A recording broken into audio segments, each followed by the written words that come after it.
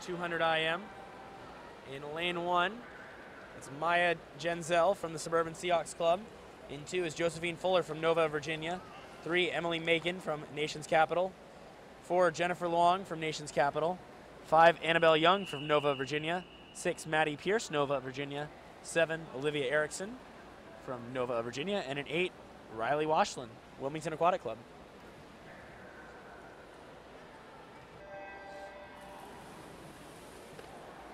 So, Andrew, I actually had an opportunity to kind of eavesdrop on a conversation that your dad was having with one of his swimmers after 2IM.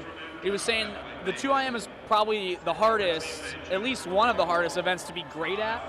And it's kind of easy to be good at it. A lot of people can swim it at the sectional level or around that level, but it's hard to break into the junior national and national level because you can't have a single weakness.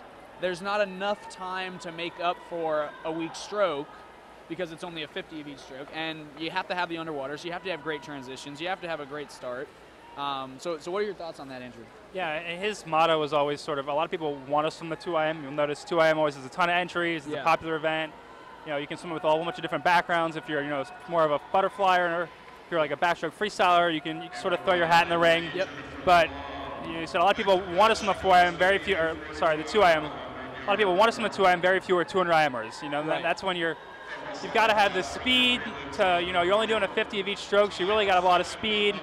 Then you also have the ability to do all 4 strokes. Yeah. And then the transition between all 4 strokes.